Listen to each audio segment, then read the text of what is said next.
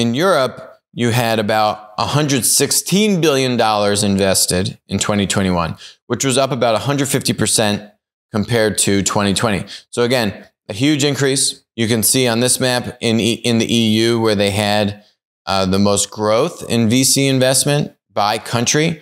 The UK clocking in at 116%. Sweden's on here. I think that's interesting. There's actually a number of like Klarna on the buy now, pay later Swedish company. There's actually a number of really big unicorns developing there. Lithuania, 990%. I mean, Vinted's out of Lithuania. We have talked a lot about Vinted and Depop, one of the top two kind of clothing, secondhand clothing marketplaces. A huge success story out of Lithuania. Germany, 150%. Spain, 120%. France, 50%. Portugal, 50%.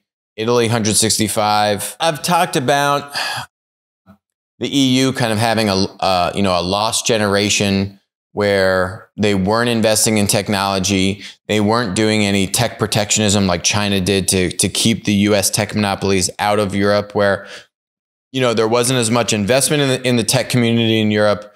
There was then a lot of aggression from US tech monopolies coming in to fill that vacuum. And as a result of that, the overall kind of EU tech economy and startup economy has not been as strong as the United States. And, then you compare that to China, and we've obviously China, a world-class tech community as well, using tech protectionism as a key mechanism for that. So you're certainly seeing a lot of positive notes here with the EU, with, $116 billion invested in 2021 in over 80 new unicorns in 2021, all out of the EU. It's still, a pretty wide margin away from where the United States is. Is it catching up? I mean, it's making a lot of progress. It's not a lost generation anymore, but you can see there's still a lot of ground for them to cover to get to where the US VC community is, tech community is, also where China's tech community is. Will it get there? Will there be parity between the US and EU from just, let's say dollars, number of unicorns, these kinds of things? It needs A, more time, and B, it needs the right policy from regulators to put their tech startups at a greater advantage than other foreign, whether it's US or China. A lot of Chinese tech monopolies are trying to come into Europe also. We have seen some positive things with the EU policy regulators trying to go after tech monopolies. But we've also seen a lot of blunders like GDPR, where GDPR actually hurts smaller tech companies trying to operate in Europe, and it benefits the large tech monopolies. We've covered this many times on the show, like a Google and a Facebook, because they've got all the resources to comply with GDPR. And meanwhile, smaller tech companies, it's a resource drain on them, and they don't have infinite resources like a tech monopoly does. So, I think it's been a mixed bag in terms of how policy and regulators in the EU have been able to structure their agenda to really, drive value to the tech community. Tech communities kind of just had to figure this out on their own, frankly. Not too much benefit from the regulators. I'd say if that changes, if the regulators get their act together, which is a big if, then yeah, you're going to see them get there faster. If we're being a realist, I wouldn't put any faith in the regulators doing the right thing, because why would you? They haven't done the right thing for the past 20 years.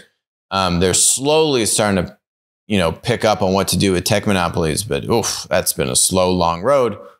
The US regulators are even worse though, frankly. So I think it's going to take at least another 5 to 10 years before you really start to see potentially kind of what true parity between the two tech ecosystems in the EU vis-a-vis the US. In that 5 to 10 year period of time, I expect we're going to see a massive tectonic shift in development platform, right? So kind of every 10 to 20 years, you see like the internet come out, smartphones come out, right? What's the next kind of tectonic shift in how and what you're building software for? Is it the metaverse, AR, VR, cars and autonomous cars? Is it, right? All these different kind of development platforms.